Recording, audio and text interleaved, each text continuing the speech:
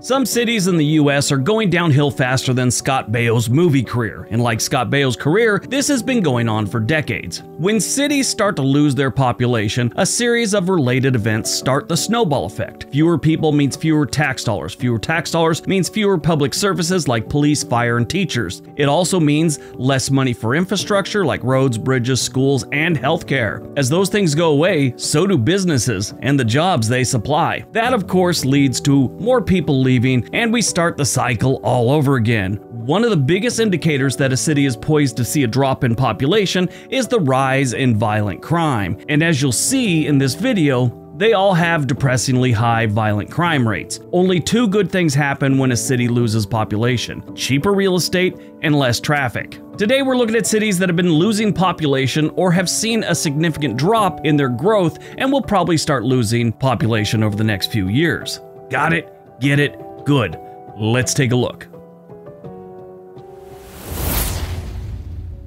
Number 10, Baltimore. Baltimore is a city that's been struggling with a buttload of problems for many years. The city has lost its population due to its high crime rate, extreme poverty, and aging infrastructure. Baltimore is a historic city with a history of violence. Back in 1849, some dude named Reynolds poisoned Edgar Allan Poe, possibly stealing his clothes, and he was never more. The last time this city had any form of growth was in the 1950 census, when the city itself maxed out at about 1 million residents, just a little under 950,000. It's been downhill since then. Currently, they sit around 550,000 residents. Now, that's just the city. The entire metro area has a population of almost 3 million residents. In this video, we're just talking about the cities, not the metro areas, so understand there's a difference. And don't tell me I'm wrong because you don't understand what a metro area is. Moving on. Now, when it comes to their poverty, it's pretty harsh. The median household income in Baltimore is $37,000. That's brutal, considering the national average is a little over $70,000 right now. There is around 820 violent crimes for every 100,000 residents. That's more than double the national average of 395 for every 100,000 residents. Now, Baltimore's had a steady decline in population. In 2010, they had 622,000 residents. In 2020, they only had 602,000. It is estimated that Baltimore will see a 9% decrease in population by 2030. Number 9, Kansas City, Missouri. Kansas City is one of those cities that is in two different states. You got Kansas City, Missouri, and you got Kansas City, Kansas, in case you're not from the US. In this one, we're focused on Kansas City, Missouri. Kansas City is a city that's sort of been making a comeback in recent years. However, the city still has a high crime rate and is struggling to attract young professionals. So that's why a lot of people think they're going to start slipping when it comes to population in the coming years. Kansas City has a lot of interesting history, including in 1803 during the Louisiana Purchase, Lewis and Clark visited the confluence of Kansas and the Missouri rivers, noting that it would be a good place to build a fort. In 1831, a group of Mormons from New York State, led by Joseph Smith, settled in what would become the city of Kansas City. Here in 2023, Kansas City has a population of about 500,000 residents, just a tad over. Now, obviously, one of the biggest problems Kansas City, Missouri has is violent crime. It's 281% above the national average. They have about 900 violent crimes for every 100,000 residents. Now, this is one of the few cities on this list that's gaining population still, but like I said, I don't think that's going to last much longer.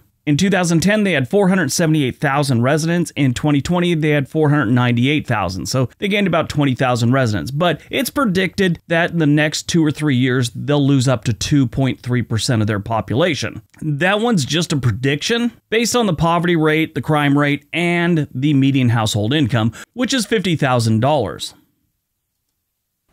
Number 8, Minneapolis, Minnesota. Minneapolis is a city that's been struggling with crime and racial tensions in recent years. This city also has lost population due to its high cost of living. Yes, they got some problems and they're still expensive. That always works out well. The population in Minneapolis in 2023 was about 420,000. Just the city again, not the metro area. That's down about 100,000 from their peak in 1950, when they had about 520,000.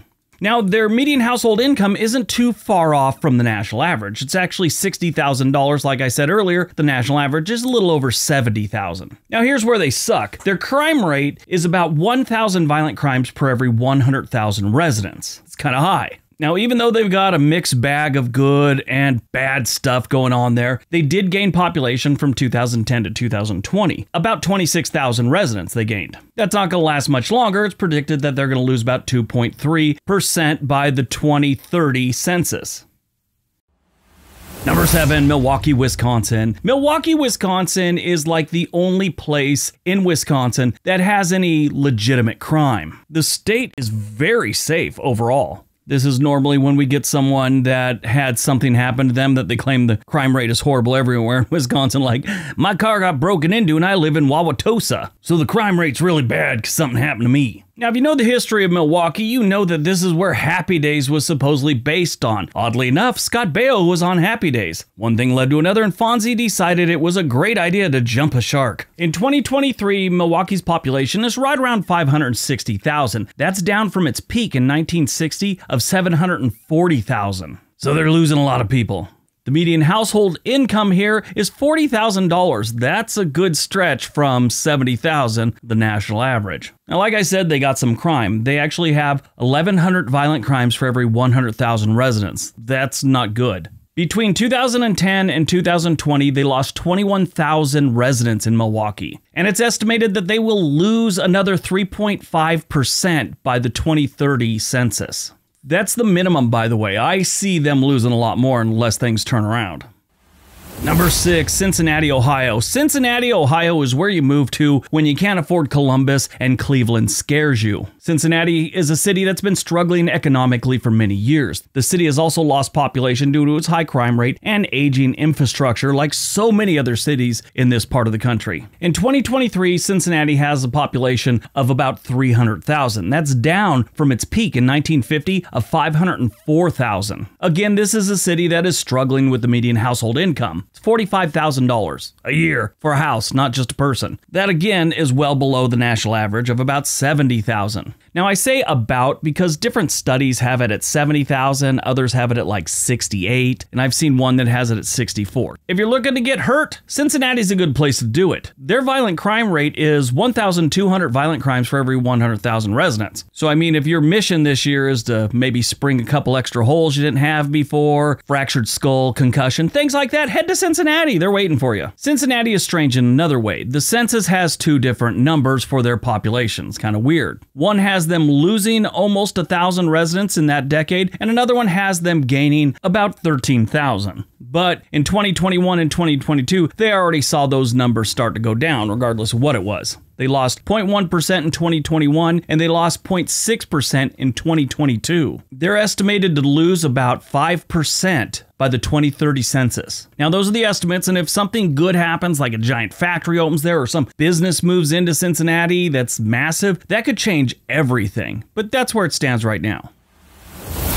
Number 5, Buffalo, New York. Buffalo is a city that's been hit hard by the declining manufacturing. This is like the town that civility forgot. They got a lot of crime, they got a lot of rude people. I mean, it's New York, you're expecting a little rudeness, right? City also has a high crime rate, and they're also struggling to attract new residents of any age, just human beings in general. The good news is it's extremely cheap to live here these days. Buffalo is another city that peaked during the 1950 census with 580,000 residents. Every single decade since then, they have lost population until 2020, where they actually gained 6%. But that was kind of a fluke. I think it actually got so uncrowded and cheap that people actually started moving in there, but the crime is still so high, people don't want to live there anymore. Currently in 2023, the population of Buffalo is about 278,000. The median household income here is $35,000, and their crime rate is 1,400 violent crimes for every 100,000 residents. You know, you normally don't find that much crime in cold weather places, it seems like. It always seems like it's going on someplace else. But now that I think of it, Detroit, Chicago, and Cleveland all have some serious crime. I don't know, it just always seemed like it's got to be hot to do a lot of crime. In 2010,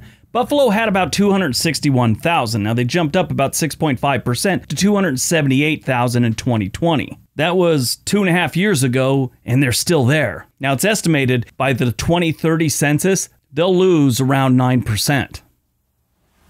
Number 4, Pittsburgh, Pennsylvania. We just talked about Pittsburgh not too far back. I don't think many people are interested in Pittsburgh anymore. I could tell by the amount of views I got on that video. Nobody cared. There's just certain cities and certain states in this country that I don't care what I'm saying about it, people are gonna watch, and Pittsburgh ain't one of them. But Pittsburgh's been a city that's sort of been making a comeback in recent years. However, the city still has high crime rate and it's struggling to attract young professionals and new industries. Pittsburgh's population peaked at the 1950 census with 676,000 residents. Since then, they've dropped down to about 301,000. The 1950 census was the last time they had gained population. The median household income in Pittsburgh is about $50,000, so that's not the worst on this list, but it's still not great. Still 20,000 below the national average, at least. Their crime rate is 1,500 violent crimes for every 100,000 residents. That's getting pretty high. From 2010 to 2020, Pittsburgh went from 305,000 to 302,000. Now, that's just the city again, not the metro area. The metro area has about 2.3 million, and in 2020, they had about 302,000.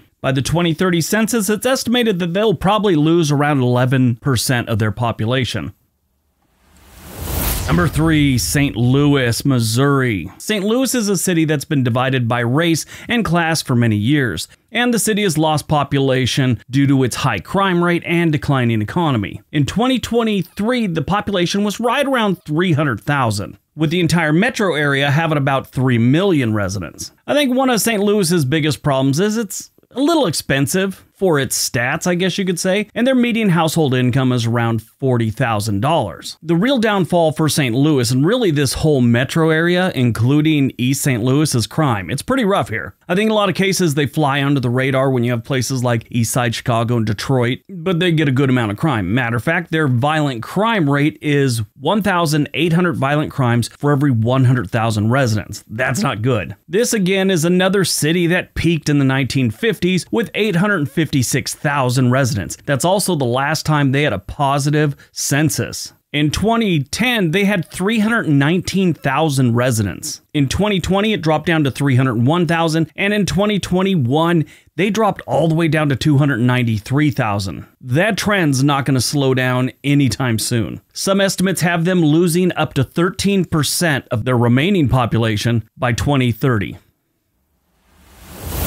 Number 2, Cleveland, Ohio. When I first started this channel, I think one of the first jokes I told about a place was Cleveland. And it's what's the best thing to see in Cleveland? The skyline in your rearview mirror. Cleveland is another city that's been hit hard by the declining manufacturing in this country. City also has lost population due to its high crime and aging infrastructure. It's really bad there. They do have little pockets of the city that have seen, I don't know, progress, but for the most part, yeah, it sucks still. The population in 2023 was 380,000. That is a serious drop from their peak, which again was in 1950 with 914,000. That's just in the city. But since 1950, they have lost population every single census. So why is that? Why are so many people flooding out of this city? Well, probably has to do with how much they're getting paid and how dangerous it is. The median household income in Cleveland is $32,000. Combine that with the crime rate and you have to think, why does anyone live here? The violent crime rate in Cleveland is 2,300 violent crimes for every 100,000 residents. That's ridiculous.